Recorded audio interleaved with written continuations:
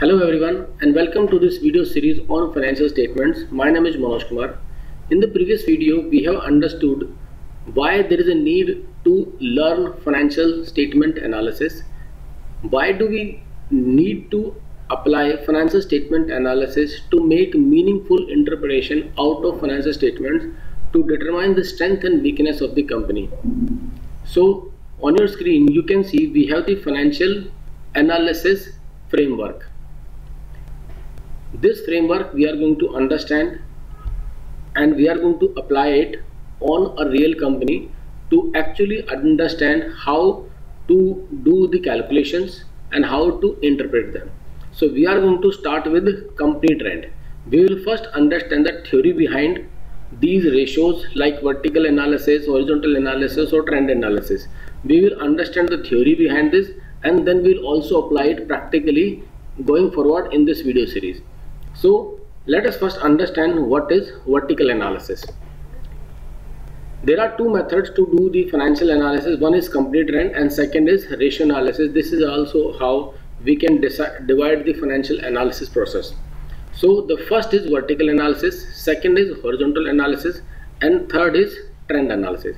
In case of vertical analysis, what you do, you calculate every item of income statement as a percentage of sales and every item of balance sheet as a percentage of total asset. This is what you do in case of vertical analysis. In case of horizontal analysis, what you do, you calculate the growth rate of each item of income statement and each item of balance sheet. In case of trend analysis, you again calculate the growth rate, but the base year is particularly decided. So I'll explain you all these techniques. Just pay attention to this video. So let's go forward and understand what is vertical analysis. It involves the study of relationship between various items of income statement and balance sheet of a single period. Okay, so this is the theory behind vertical analysis. You can study on your own. Let me take you to the example of this. So what we do, let's take this 2018. What we are doing in this case, we are calculating each item of income statement as a percentage of net sales. Like in this case, net sales is taken as 100% and we are calculating each item of income statement as a percentage of sales. Like what we are doing, cost of sales is 61% around as a percentage of sales.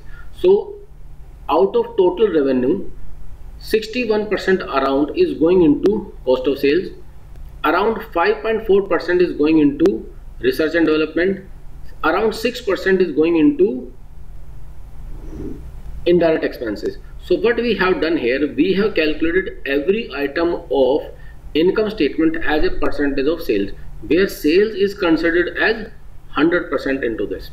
Now if you want to do a cross check, you can look at this over a period of time also. Like in 2016, the net profit was 21% around as a percent of sales, whereas net income in 2018 was around 22%. So there is an increase in net profit margin. So here you can identify what is the reason behind this.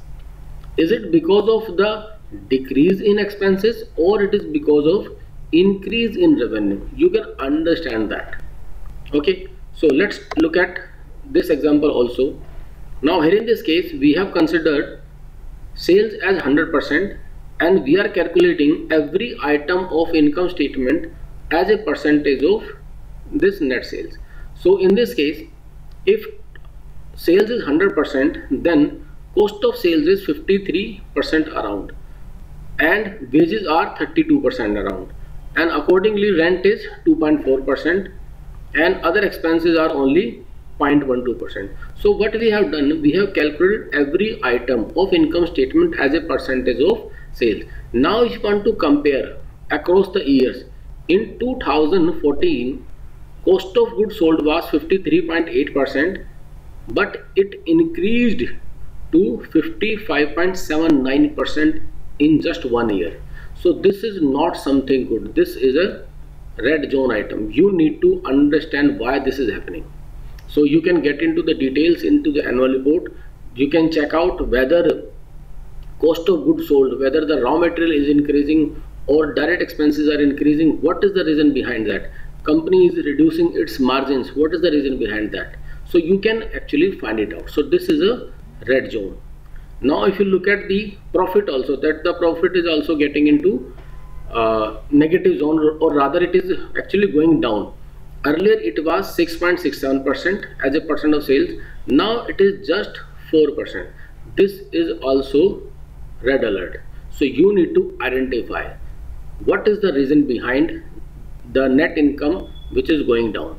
So with the help of this vertical analysis, we have been able to identify that company is not making as much as profit which it was making in 2014. So gradually you have to see whether the condition of the company is going up or it is going down. So vertical analysis is definitely helpful. Now let's look at the balance sheet. In case of balance sheet also, what we have done, we are taking this total assets as 100% and we are calculating every item of balance sheet as a percentage of total asset. So if you want to make a comparison, you can see that cash was 6.3% in 2014.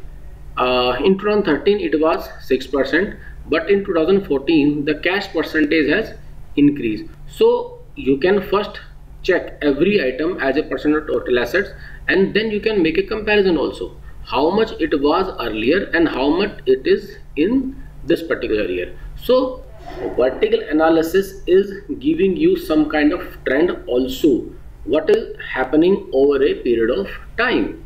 So this was vertical analysis. Now you do the same thing in case of liabilities also.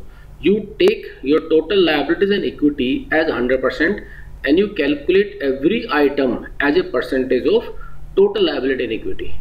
So this will give you some guidance, some indication where the company is actually heading to, right? So let's move ahead and try to understand the reason behind vertical analysis or any kind of analysis, not just vertical analysis but any kind of analysis.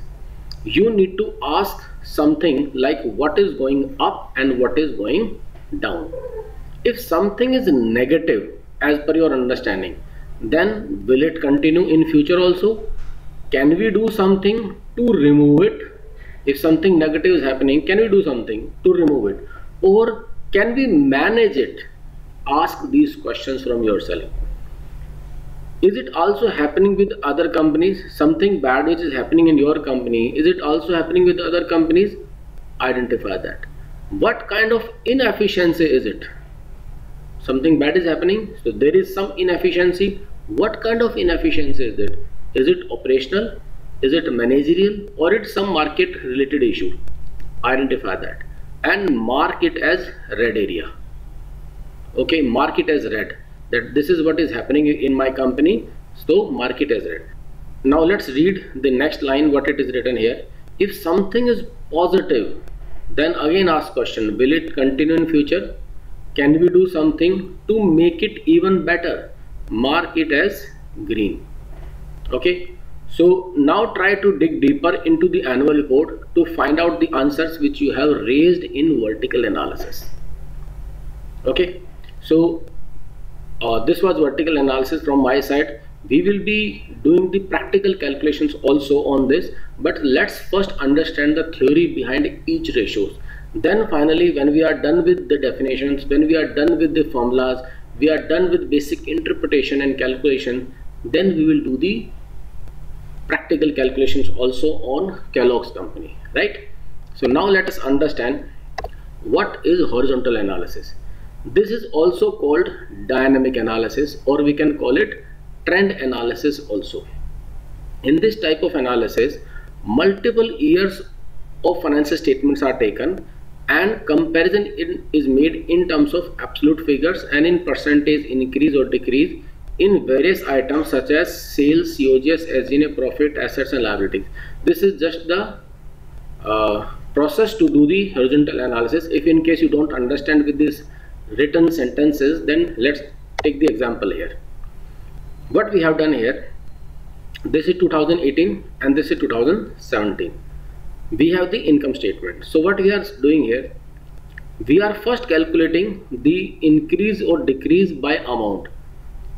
It is 4,30,000 in 2018 and it was 320 in 2017. So this is the absolute change, 1,10,000 increase.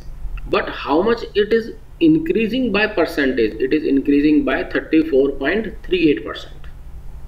Right? Now we are doing this for every item. Okay, how much COGS is increasing and in what percentage?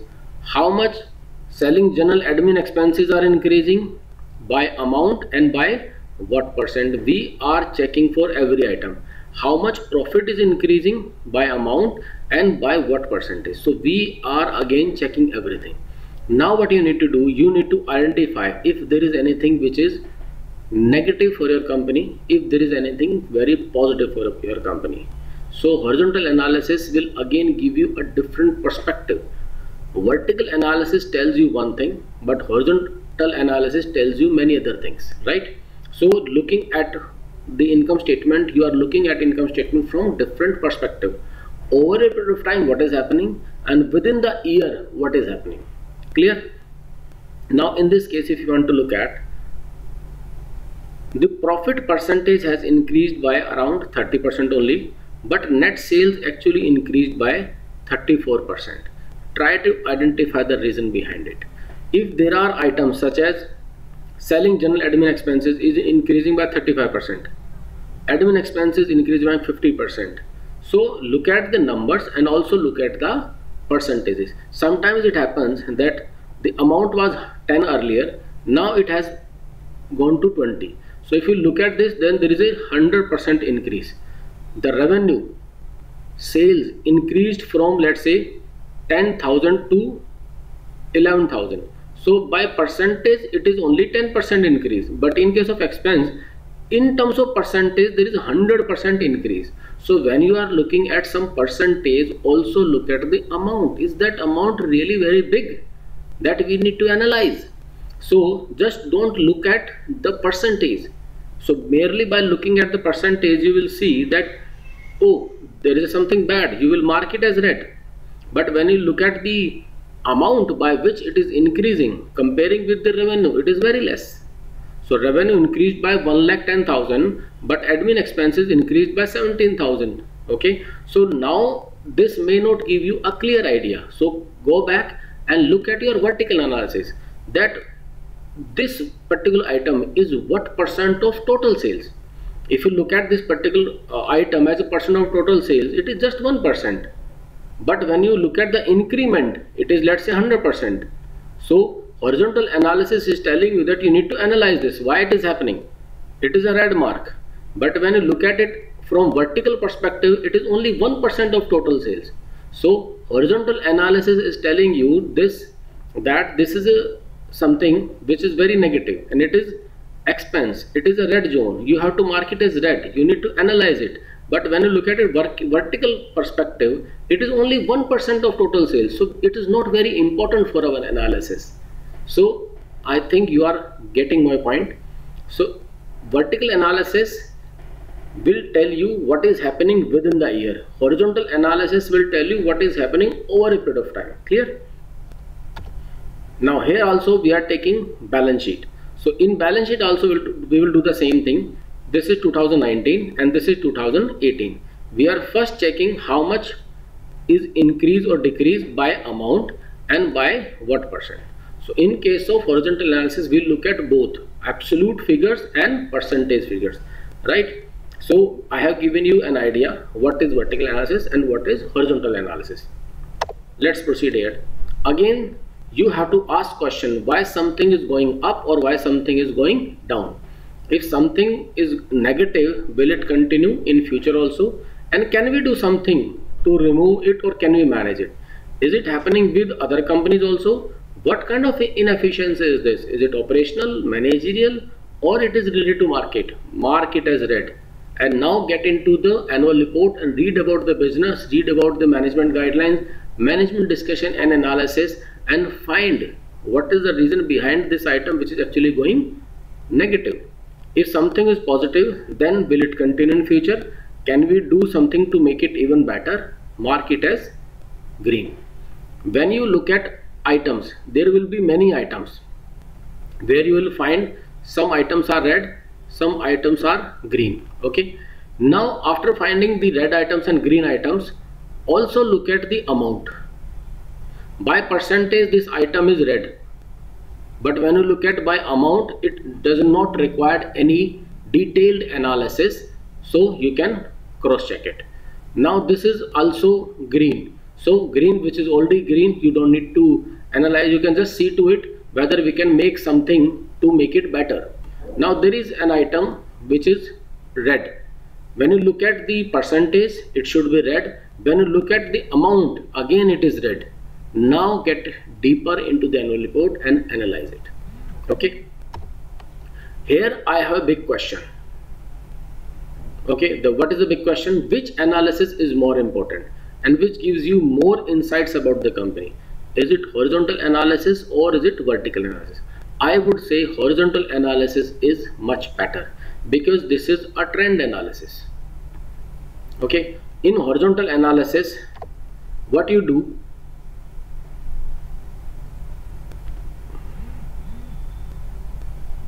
you look at a series far more important than those for a single period. Basically, in vertical analysis, you are looking at single period. In horizontal analysis, you are looking at multiple periods. That is more important. However, again, I would say both analysis are important from one or the other aspect. Clear? I have written here also that both are important and gives you a different perspective to look at the performance of the company. So in just 5 minutes, if you want to analyze certain financial statement, then you do horizontal analysis and you do vertical analysis. It will give you some insights about the company trends. The next is, if you want to read it, you can read it. The primary difference between vertical analysis and horizontal analysis is that vertical analysis is focused on the relationship between numbers in a single period or one moment in time. Horizontal analysis looks at certain line items, ratios and factors over several periods to determine the extent of changes and their trends. Next, the third analysis within company trends is trend analysis. So on this I will look at in the next video. Thanks for watching.